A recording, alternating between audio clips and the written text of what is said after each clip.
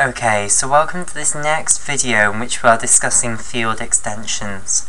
Okay, so we're just in the process of discussing the rigorous definition of a field extension. So the rigorous definition of a field extension is that it's a triplet. It consists of firstly a small field, then a larger field, and then a mapping that maps the smaller field onto a subset of the larger field. Now this mapping needs to be injective, it needs to be one-to-one, but it is not going to be onto because this larger field is bigger basically than this smaller field here, okay? So we're only going to map this smaller field onto a subset of this larger field. And then what's going to happen is that this smaller field is going to be isomorphic to that subset which it's mapped onto within this larger field.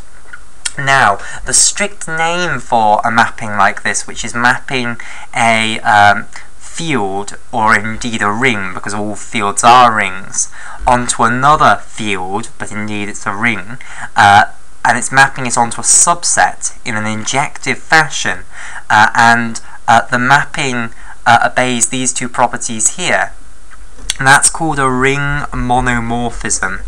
Okay? So, strictly speaking, a field extension consists of two fields, a small field and a large field, with a ring monomorphism between the two of them. Okay, so this mapping is a ring monomorphism, but you should think of it as an isomorphism, where it's mapping this field, this smaller field, onto a subset of the larger field, okay? And if you view it as that, this mapping then is a is an isomorphism.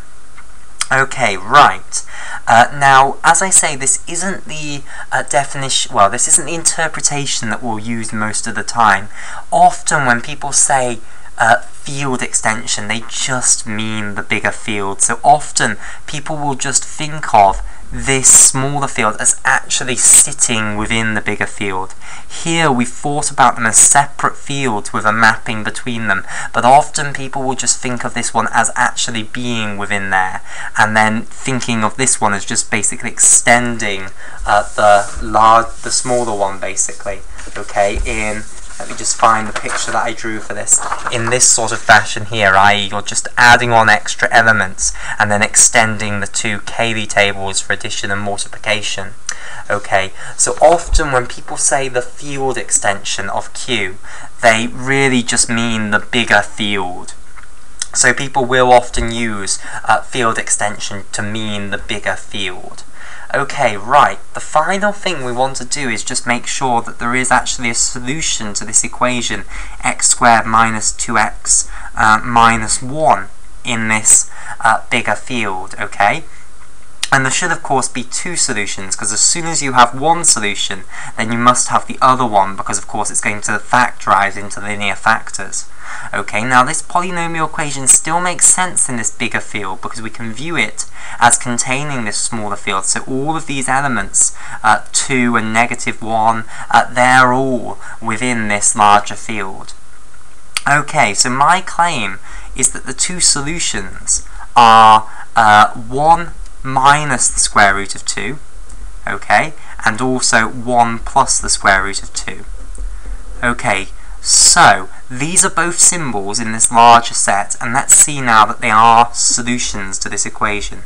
So, if we take 1 minus the square root of 2, square it, okay, and then subtract off 2 times 1 minus the square root of 2, and then subtract off 1, we should now get 0, basically, and of course the equation was that this needed to equal 0. Okay, so let's make sure of that.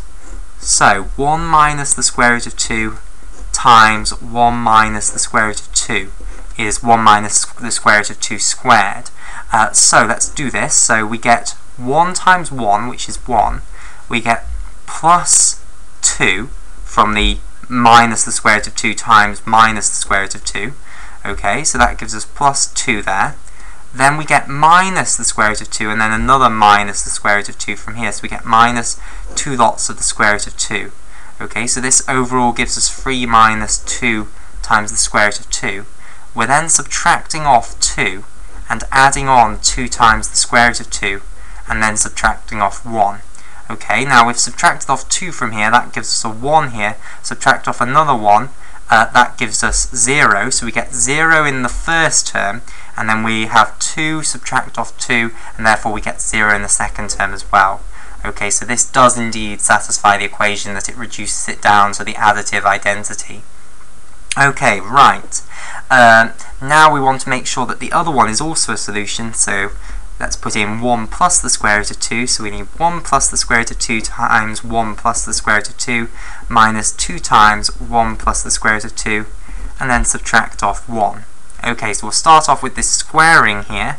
So if we multiply these two together, we'll get 1 for 1 times 1, we'll get plus 2 for the square root of 2 times the square root of 2, then we'll get plus 1 times the square root of 2 plus another 1, so we'll get plus 2 times the square root of 2.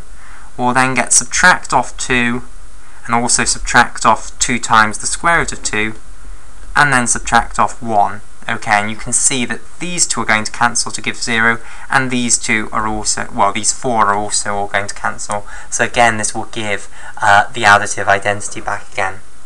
So, here is the basic concept of a field extension then.